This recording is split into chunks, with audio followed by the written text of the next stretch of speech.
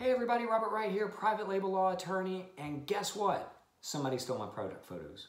Actually, they didn't steal my product photos, they stole one of my client's product photos. It was the craziest situation. So my client literally, had taken a picture. It was a printer. It was a personal printer, and it was printing, off a particular type of product, and it was photo taken in their son's room, right?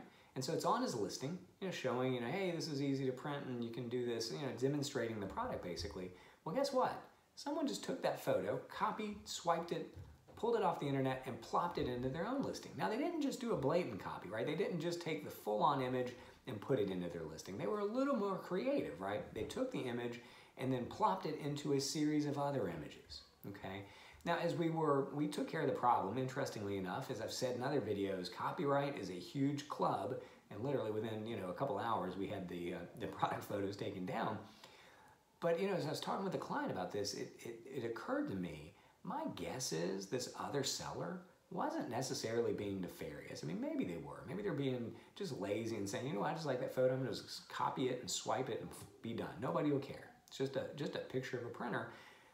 But here's the thing, that's not okay, right? The internet and just the ease at which you can get images, whether it's on Amazon or eBay, just Google images, whatever, it is so tempting to just find an image that you like and then just copy it. You're not harming anybody. There's this sense that you're not harming anybody. But here's the thing, you can't do that.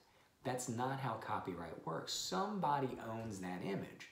And that person who owns that image has certain rights. One of those being the ability to copy it and distribute it in other means, okay? So even though it's tempting, whether it's using your supplier photos, on their site on Alibaba for your own product photos and maybe photoshopping in your brand name, or just finding another, similar type product on Amazon, copying and swiping that particular picture and then modifying it, don't do it, right? You're gonna get in big trouble.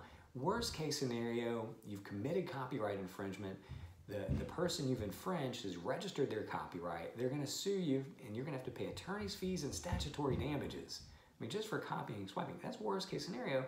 Best case scenario, they're gonna complain to Amazon and you're gonna have your listings taken down. And guess what? You start getting dings on your Amazon account is gonna go away. So do not jeopardize your Amazon account. Do not jeopardize your business by just taking a shortcut and copying and pasting some photos. If you're using photos, make sure they're your own. If you do that, you're always gonna be in good stead. You're not gonna run afoul of any copyright laws, and your business is gonna be in a position to grow and scale.